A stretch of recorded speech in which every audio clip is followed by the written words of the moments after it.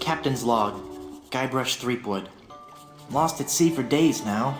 I have no crew or navigational instruments. No provisions except a half-eaten corn dog, and unless I find water soon, I'm surely done for. Only the hope of finding my love, Elaine, keeps me going. My quest for the fabulous treasure called Big Whoop has left me in this sorry state. I thought it would bring me fame and glory. Instead, it delivered me into the clutches of my enemy, the zombie pirate LeChuck. I had thwarted his evil plot to marry Elaine, and he was after revenge. Really, really thirsty now.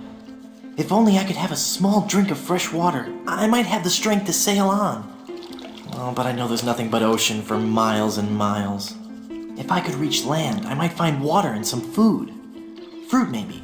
Something to fight off the scurvy and help me get my strength back. Maybe some bananas. Oh, why do I torture myself like this?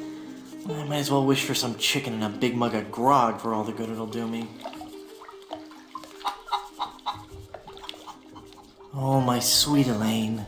Am I cursed to starve here on this ocean without seeing your face just one more time? Am I...